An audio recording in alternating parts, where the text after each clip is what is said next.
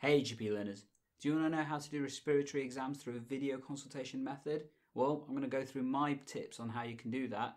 I'm going to do that right now. Let's take Enhance your primary care and learning. If this is the first time we're meeting, I'm Dr. Gandalf of EGP Learning, where I look at supporting you with technology-enhanced primary care and learning. And in this episode, I'm going to show you effectively how you can do respiratory exams through a video consultation method. Some of this will apply for telephone as well. I know quite clearly right now this is something that many people are looking for, so hopefully you find this useful. As always, any questions, comments, contact me through social media, whichever platform you prefer. And if you're watching on YouTube, make sure you subscribe, ring the bell to get notified of all of our content, and leave a comment. I guarantee I'll get back in contact with you. Anyway, shall we begin? So when we're talking about assessing a patient from a respiratory perspective through a video consultation method, it's important to remember that this isn't really that much different to how we learnt in medical school. In med school, you learnt about the whole concept of inspection, palpation, auscultation, and then special tests. Well, actually, it's fairly similar when you do this through a video route. The difference is that you kind of have to take palpation out of the equation. So if we do inspection, so that's looking at the patient, well, have a look at them. Now, clearly you need a reasonable connection in order to do so, but you can look for fairly simple things. So for example, you can look at how comfortable the patient is. You can also look at the way that they're breathing, so their posture, for example, are they stooped over? Are they leaning forward? Are they having to use their arms and stuff to help them get into the right position? Or actually, are they relatively okay and walking around the house as you're having a video consultation? Additionally, you can try and look for those extra signs that you may see, like flaring of the nostrils, pursed lips, for example, and if they just seem in any distress as they're breathing, because clearly those are signs that you'll be able to pick up just by looking at the patient. At this point, you could try and do the respiratory rate, but it's important to remember that at some point you're also going to be taking the history as well, so trying to recognise whether it's effective doing it now or effective doing it later, and I'll come to that in a second. Next is to listen. So it's really important to listen to the patient, not necessarily just what they're saying, but also the way that they're saying things. So are they saying it in a hurried manner? Do they seem in discomfort? Again, these are skills you can use, but also listening for those additional things like secretions. You can sometimes pick that up just by listening to what the patient is saying or how they're saying it. Or are you listening for wheeze? You know, some of our significant and severe COPD patients, you will hear the wheeze when you do a video consultation. The other thing is to try and distinguish between wheeze and stridor, so looking at the point of when they're breathing in and when they're breathing out, which is the one that's causing the sound to be evident. Now next, in a normal examination process, you'd move to palpation, but let's be honest, we can't do that through a video format. What we can do though is potentially consider whether we need to expose the patient further. So a lot of the things I've talked about already can be done potentially in the patient just wearing their normal or very light clothing. However, clearly you may need better understanding of how the patient is coping and whether that includes exposing the chest. Particularly with younger children, this may be something you want to look at to see if there's any signs of intercostal recession or tracheal tug. But also, in terms of just looking at the abdomen, is there additional things you need to be aware of, rashes, that kind of stuff? Now, it's important to remember that if you're doing this, you need to have A, consent from the patient to do so, so make sure you get that, but also just check that they're in a safe and sensible place to do so as well. One thing to remember, obviously our elderly patients may struggle to do this on their own, so don't expect that if you feel it's going to be a challenge to do so, but it can be an additional tool that can really help assess the patient from a respiratory perspective. So at this point, we've looked at our patient, we've listened to our patient, and we've even considered whether or not we need to expose our patient. The next part is additional tests.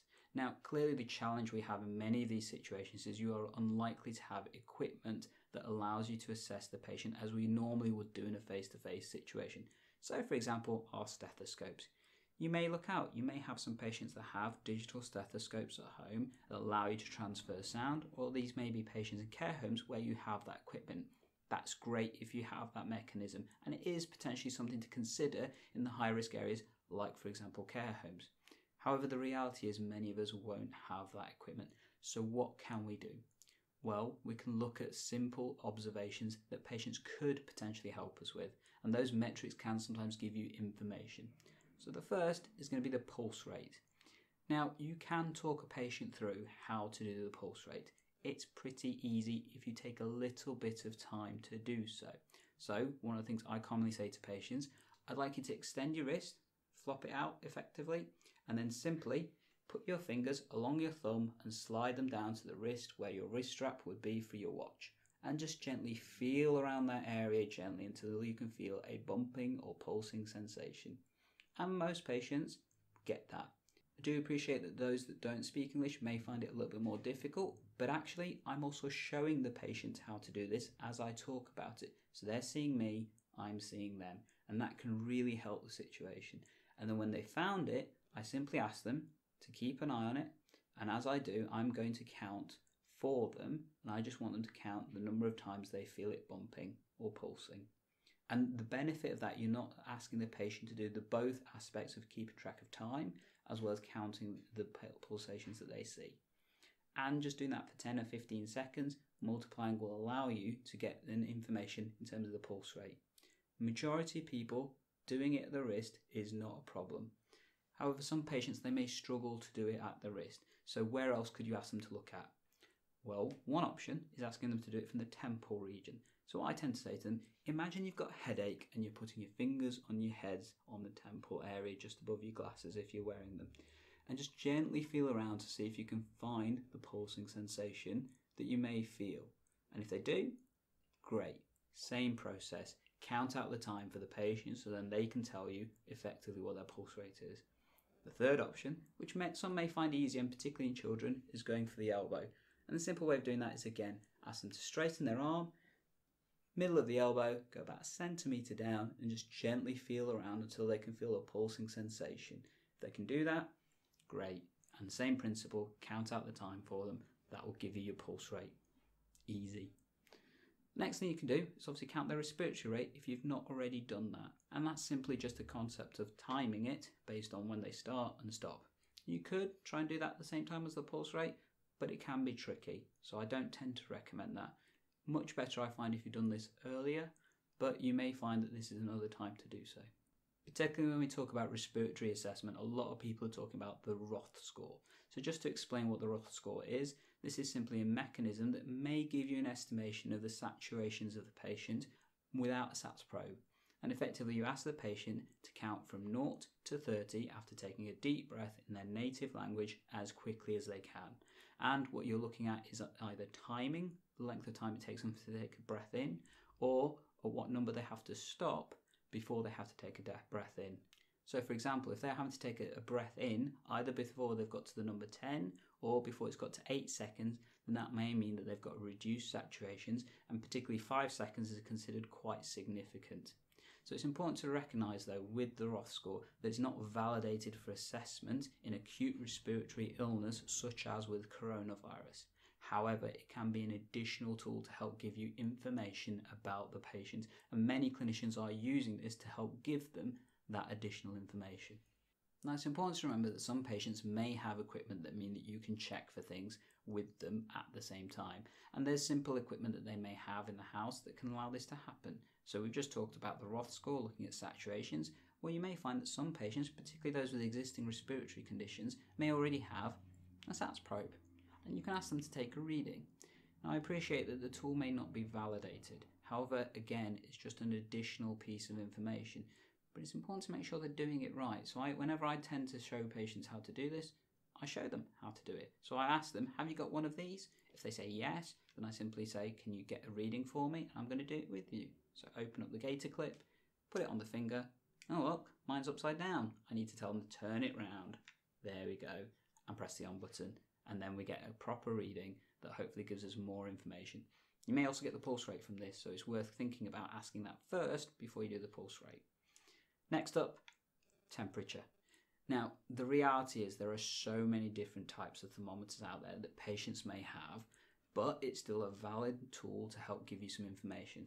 So clearly, I've got my Braun thermometer here, and I would say to them, can you take your temperature? Do you mind just doing it in front of me, or have you just done it recently, in which case, what is the reading? And if they haven't done it, but they're going to go get it, ask them to show you it on the video call, so you've got validated information as to the reading itself. You can do this with other kind of pieces of equipment as well. Obviously, you can do this with a BM machine, as well as a blood pressure machine if the patient happens to have one. And don't forget, increasingly, a lot of our patients may have these pieces of equipment which can give you additional pieces of information.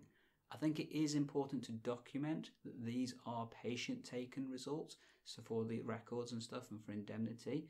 And as a result of that, obviously, they may not be validated pieces of equipment that give you an accurate result.